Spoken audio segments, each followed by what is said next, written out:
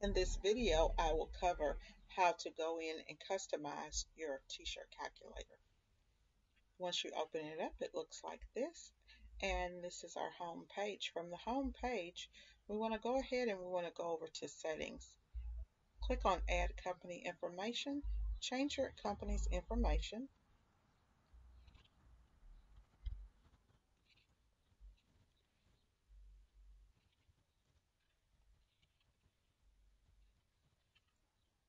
To save time on the video, I won't change all of this. Hit add information. That will change that area and put your information there. If you want to put in an address, go ahead and fill it out.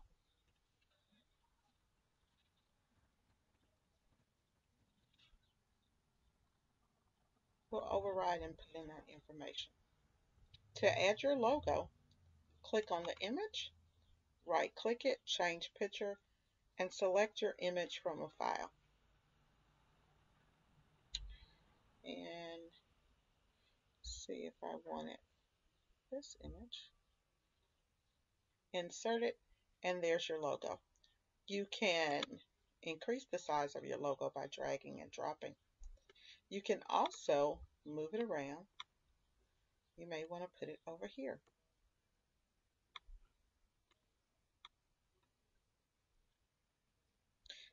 Now, our page has been customized. If you want to go in and you want to change your settings, you'll do so under buttons, under the buttons here. Under apparel, you've got all of your different apparel options, printing options, other settings. We're going to go through the apparel options in this video. To look up apparel, you click on look up apparel, and in this area, let's shut this down, you can search for your products by brand, by description, and name, and do your wholesale and markups. For example, if I wanted to search for G500, I could put in G5. That will show me all of the shirts that start with that. If I know the exact style number, I can put that in. Your calculator comes preloaded with over 2,000 products. Right here, we're at 2,066. And that's just on that one. So when you want to clear it out, you can hit clear. You can do the same thing. You can search by product.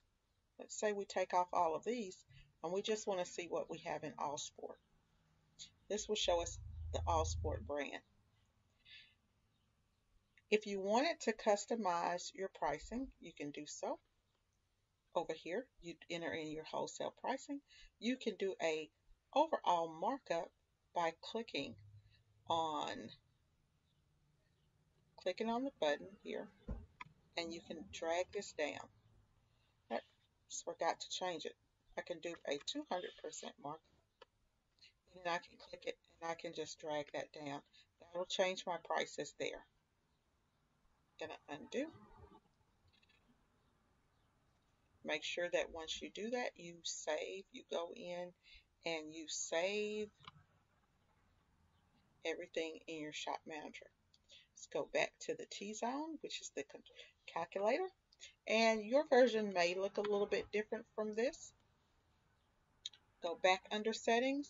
And if I want to change my apparel colors, I could change apparel colors. I'm sorry, I missed out on something.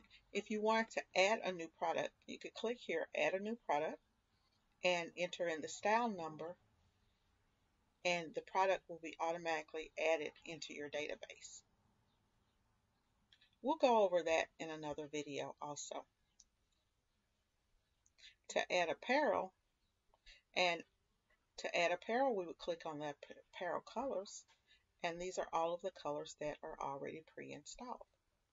You can go in and you can edit this by clicking the edit button. That will take you to all of your products, and you can either manually go in and edit all of those. If I wanted to clear all of this stuff out and start over with just my products, I could easily just go in here, select all, go all the way down to the very last button, right click it, and hit delete table rows, and then start inserting what I wanted to add. Now, but we're going to do it using the form. In the form, if I type in red and I want red to be $1 and I hit add new color, it tells me if that color already exists. So red is the first color at the top and it already exists. So it's telling me that it exists and what cell it's in. I'm going to hit clear. Let's try another color such as pink. And I want the upcharge on pink to be 50 cents at the color. Once the color is successfully added, you'll get a pop-up that says color is added. That color is now at the bottom of your form. If ever a time that you are adding colors and your color does not add, right click here and go up to insert and insert a row below the table. Okay? And that'll solve that problem. I'm going to clear this out and I'm going to click close. Let's go back up and click on our t-shirt calculator. Bring it back up, go back into settings. We can also set apparel discounts. If you want to set an apparel discount, the apparel discount is set based on the quantity of shirts the customer buys, and that's based on blank quantity.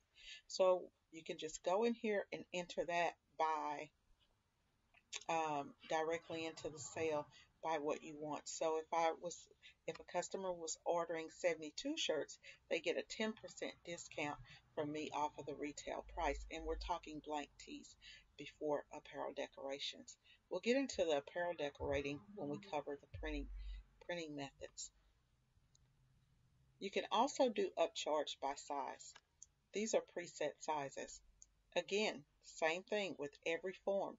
If I want to see that form, I can click edit and replace it, and I can either go over here and replace, or I can add my new product information here and it will be here.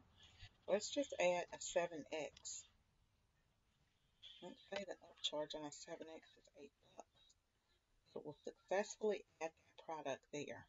And now the product has been added to my drop down list. I can go in and edit that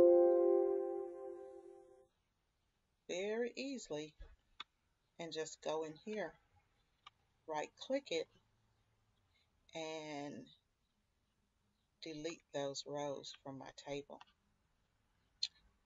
And that is how you set up the apparel prices in the shop manager. Well, the t-shirt calculator, we're calling this version Miss T's T-shirt calculator 2019 with shop manager. So we've gone back to the t-shirt calculator name. In the next video, I'll show you guys how to set up your printing costs. Thanks for watching.